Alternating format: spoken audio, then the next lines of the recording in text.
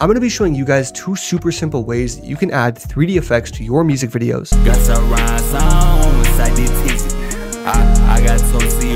Now before we hop into this, I have to let you guys know I'm uploading every single day for the entire month of May. So if there are any tutorials you guys want me to cover, let me know in the comments as I read all of them. And on top of that as well, I'm releasing my Fast Movement Effects V3 pack on May 13th. If you guys do want to go download the sample version of it, it'll be linked in the description below. And if you guys already have the V1 and V2 and already know you want the V3, you can go ahead and pre-order it on my website right now and save $20. But let's hop right into this. So the first way you can go ahead and add 3D objects to your videos for completely free is if you go over to the Creative Cloud desktop app, which you use to download your After Effects, Premiere, etc. You then go down to beta apps here, and you want to go ahead and download the After Effects beta, because the After Effects beta allows you to bring 3D models inside of it and track them to your scene. And once we have the After Effects beta open here, I'm going to drag and drop this 3D Lean Cup GLB inside of it. And if we go down to our transform, you guys can play with the scale, orientation, and really match it to your scene there. So if we drag and drop this clip inside of here, what we can then do is track the scene and track the lean cup to it. So we're going to go ahead and track the camera here. What we can then go ahead and do is I'm going to highlight all the points on the ceiling, right click and create a null in camera. We can then see it's tracked perfectly to the scene, but we do have to resize it a little bit to have it blend. So what I'm going to do is go over to our position, and playing with our very last one here, we can send it backwards into the Z space along with the orientation as well. We can move it to exactly where we want. And if we play it through, we have an effect just like this, which is super fire. It's tracked to the scene. It's looking great. You could also go ahead and keyframe the orientation at the beginning and then go to the end and play with it a little bit. You can just have the cup rotating just like so. See, we have a little bit of a spin to the cup there, and that looks super fire. And that is the free way to do this. There are a lot more extra steps in it. And moving on to the second way that you can add 3D to your videos, you can use one of the 3D packs on my website that are super simple to use and drag and drop. We have a couple options ranging from 3D Lean, 3D Hearts, Nature, and in a collab pack with Brian, we have 3D Money. These will all be linked in the description below, but for the sake of this video, we're going to be using the 3D Lean effects pack. We can open up each folder, and inside of them, we have bottles floating up, a singular bottle floating up, we have bottle vortexes, we have double cups just like we had before. And all of these, like I said, are just drag and drop inside of your scene. You don't have to mask anything, and they already look great. So if I go ahead and go over to speed and duration, and we want to make this 50% speed,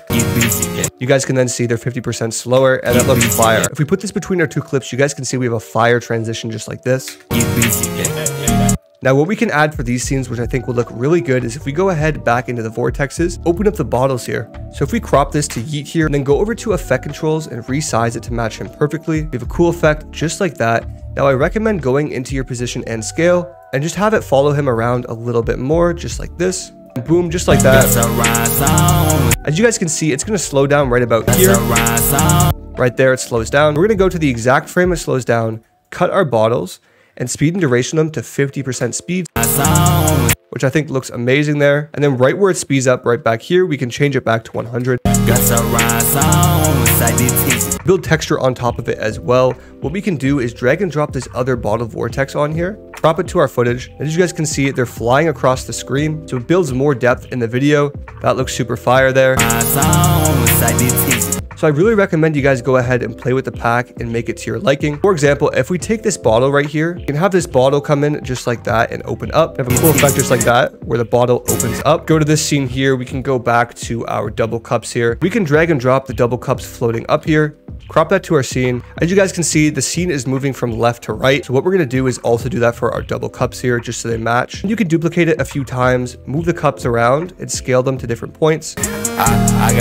And for this very last one here, we're going to go ahead and use my favorite part of the pack, which is the liquid paths here. Drag and drop this on and move it to about here, for example. We have these liquid lean paths that just fly around the scene. I think it looks so sick. If we change this to 250 speed,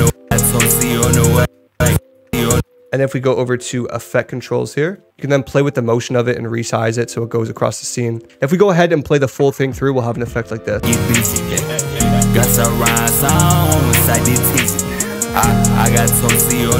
And see how simple that was? No rendering, no tracking, and none of that, and it looks so clean. Now to spice this up a little bit more, what we're going to use is my Fast Movement Effects V3 pack, which is on my website for pre-order. And if you guys do want to go ahead and download the free sample version, it'll be linked in the description below for free. Now to use this pack, we're going to go into our project, right click, and create an adjustment layer. And we're going to drag and drop an adjustment layer in. Now holding Alt and dragging, we're going to make a few of these because we're going to be using the effect a few times. Now if we go over to our effects effects here, open up our presets, and then open up our fast movement effects v3. We have a few rules here on how to use it. And if we open these up as well, we have so many different hits, camera shakes, transitions, and wipes. Right where this beat hits here, it doesn't chop. So I'm going to go ahead and trim this to 6 frames. Once we have it trimmed to 6 frames, I'm going to go ahead and drag and drop one of these hits on top of it. I'm going to go with the aggressive hit with flash. And now for this one as well, let's go ahead and drag on the soft motion blur hit.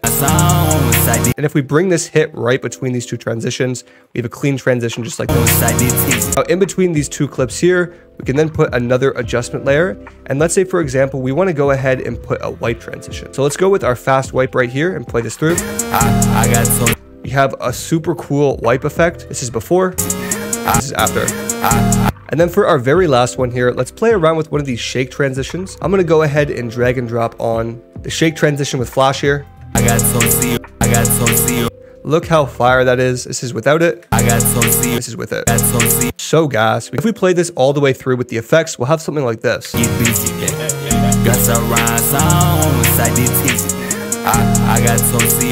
If you guys enjoyed this video and want to see more videos just like this, make sure to leave a like and subscribe. I'm going to be uploading, like I said, every single day for the rest of the month. I'll see you guys in the next one.